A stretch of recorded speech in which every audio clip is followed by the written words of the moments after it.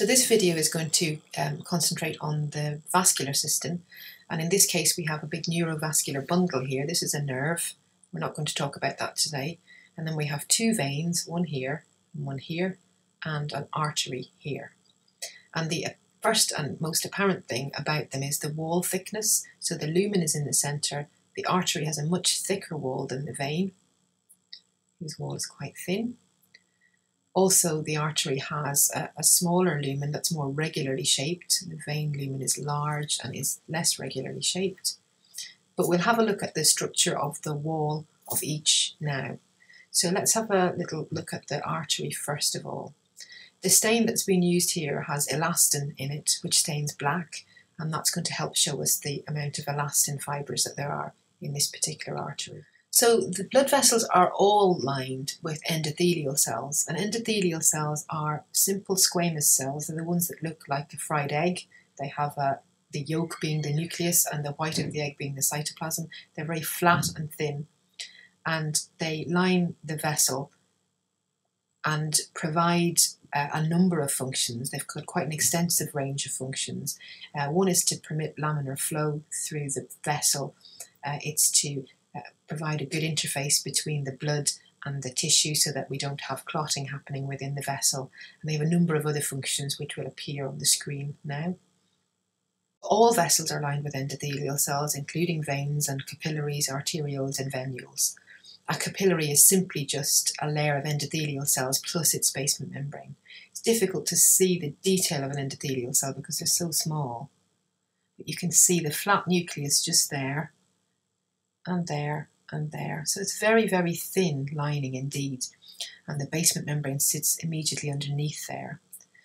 Under that, there's a very small area of connective tissue, a lamina propria. We've mentioned lamina propria in other videos, but it's a small piece of connective tissue that architecturally supports the epithelium, which is in this case called endothelium.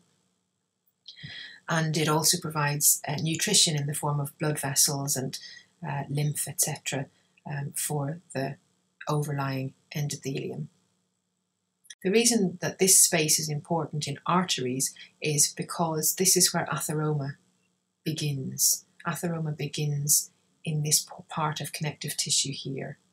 Okay. Within here we've got cells which are like fibroblasts, called myointimal cells, and we've also got tissue macrophages, etc. And it's these myointimal cells that reproduce and lay down collagen, and the macrophages that respond to the deposition of LDL within the intima that cause the reaction that develops the atheromatous plaque that then becomes hardened. So this is where atheroma begins.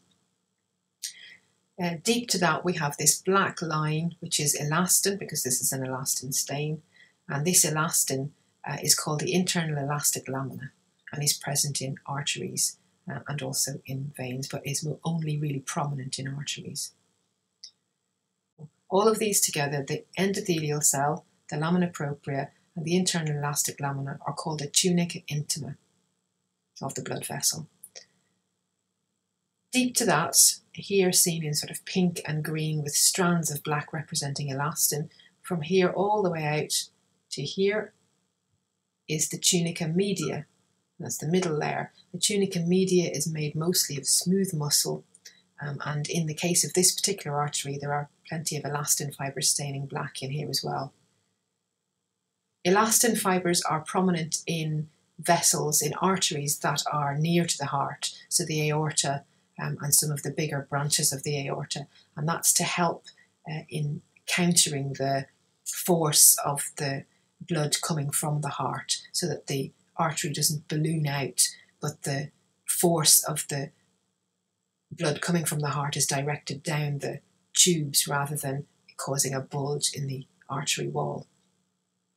And outside of this is called the tunica externa or tunica adventitia, and this is a connective tissue wrapping for the blood vessel.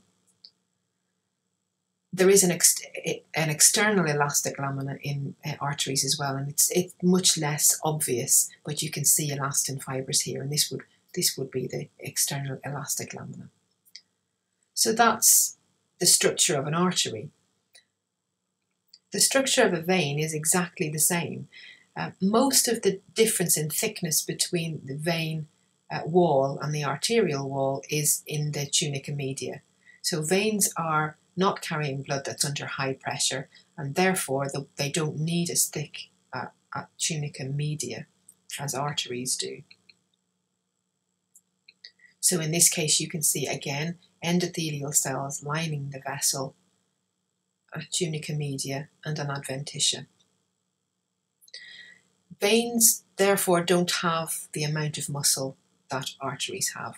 So in order to return venous blood from the extremities, for example the lower limbs, against gravity and not under pressure, veins need valves.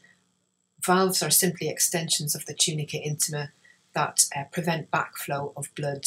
In addition to the valves in the veins preventing backflow of blood, there is also external help to return blood to the heart from veins down in the lower part of the body, and they have in the form of skeletal muscle contraction. So there's a muscle pump really, that as the muscles contract, the blood is forced upward.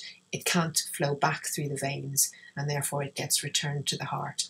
And that's why we should keep moving when we're on long haul flights, for example, or after surgery, to prevent clotting from happening in the vessels, in the veins. So that's really a summary of the artery and vein structure. All of the smaller vessels are similar, and I just want to draw your attention to some arterioles that we can find in this neurovascular bundle here. This is a really nice small artery or arteriole. This is a nice small artery, so you can again see the endothelium, internal elastic lamina, media and adventitia. But just over here we can see a pair. This is an arteriole and a venule. Again, we've got the flattened nuclei of the endothelial cells and a tunica media and an externa here.